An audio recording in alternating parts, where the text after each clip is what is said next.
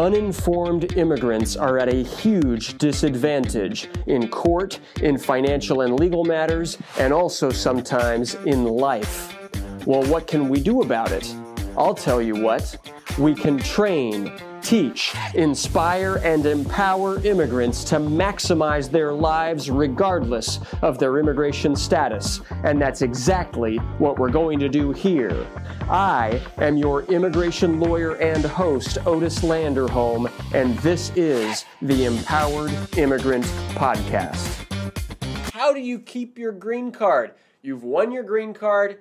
Now you want to keep it. You want to preserve it. You want to protect it. You want to, maintain it. So how do you do that? First of all, we got to do the basics, right? First of all, don't leave the U.S. and stay out of the U.S. for more than 180 days. Okay? That's like the very basic. Don't leave the U.S. for more than 180 days. Yes, a green card comes with travel authorization. You can travel in and out of the U.S. Use your passport when you go to your home country. Use your green card, along with your passport, both, when you come back to the U.S. Show the green card on re-entry into the U.S. But don't leave for more than 180 days. Why? One, because it causes a disruption in the physical presence requirement for citizenship. At least it can do that.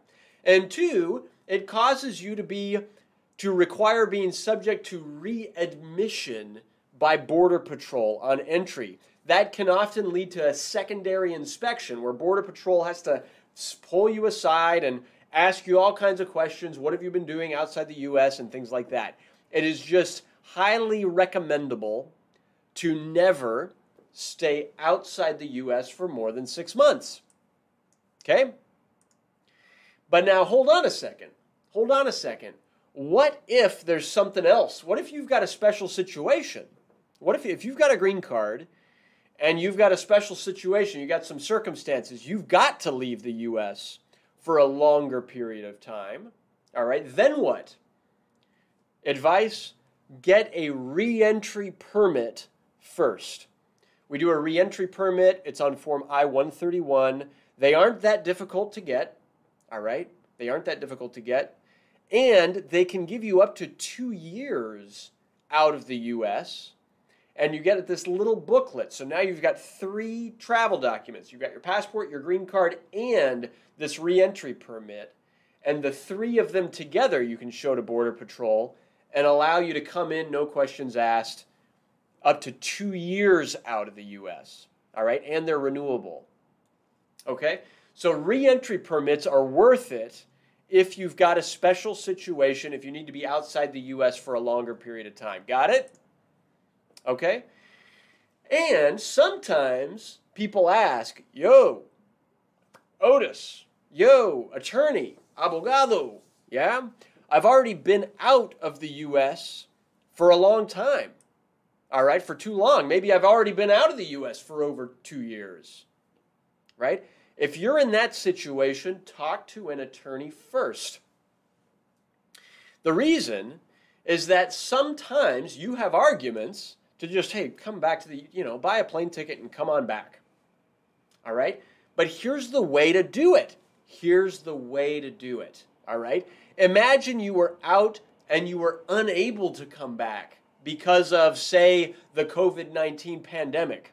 All right? Or say you were out and you were diagnosed with some medical condition, right? And the doctor was like, yo, imagine you were diagnosed with cancer, you're out of the United States, and you got to go through treatment and stuff in your home country, and it's not wise for you to just leave your doctor and come back to the U.S. just because of an immigration thing, right? Or if there's some other thing that's outside of your control, maybe your parents had some kind of medical issue and they needed your support, right? If you're in that situation, sometimes the best advice is, hey, yeah, you were out for 2 years, right? Let's buy your plane tickets. Our office could write you a travel letter where we detail what exactly happened, detail why you never intended to, quote-unquote, abandon your residence, and we basically ask Border Patrol, it's in their discretion, we ask Border Patrol to allow you back in, and we argue that, one, you never intended to abandon your residence, and two, if they disagree with you, please allow you to fight that case in court in front of an immigration judge. And by the way, you've already retained an attorney to help you with that, all right, if it becomes necessary, all right? Like you've got a law firm ready to vouch for you. And you can do that, all right? You can do that. My office has won that, all right? We recently won that on a case for a elderly woman who had been outside of the United States for over 3 years, okay? It is possible. And now she's back in the U.S. and she's got her green card, right? And she was not sent to immigration court. It is possible. It depends on the facts in your case, and it also depends on the Border Patrol official who you meet with, because Border Patrol does have a lot of power at the port of entry at the airport. Okay, so wanted to say that. What else do you need to know? All right. As a permanent resident, you should avoid certain things, right? As an immigrant, period, you should avoid certain things. For example, don't get arrested, right? Don't violate any law. All right? Another one, though, you might not know of, sometimes people get tricked about this. Don't vote and don't even register to vote. Okay? Sometimes the voter people at election time, they're like, hey, are you registered to vote? Hey, are you registered to vote? You need to register to vote. You got to, support our democracy. Great. Only if you're a U.S. citizen. If you're a green card holder, do not register to vote. That can be used against you. All right? Number 3 should be obvious, but sometimes it's not. The advice is do not use, possess, cultivate, sell, transport any drug, including marijuana, even in a state where marijuana has supposedly been legalized. Don't, all right? Marijuana is illegal under federal law still. Hopefully it won't be forever, right? There's activism, right, pushing Congress to remove marijuana from the Federal Controlled Substances Act. But right now, it can cause you to become deportable. All right, so don't have anything to do with marijuana is the third thing to avoid. Fourth is do not say that you're a U.S. citizen for any reason, okay? Always say, no, I've got a green card. I'm not a U.S. citizen. Don't check any box on a job application saying you're a U.S. citizen. Things like that. Immigration takes that stuff super seriously.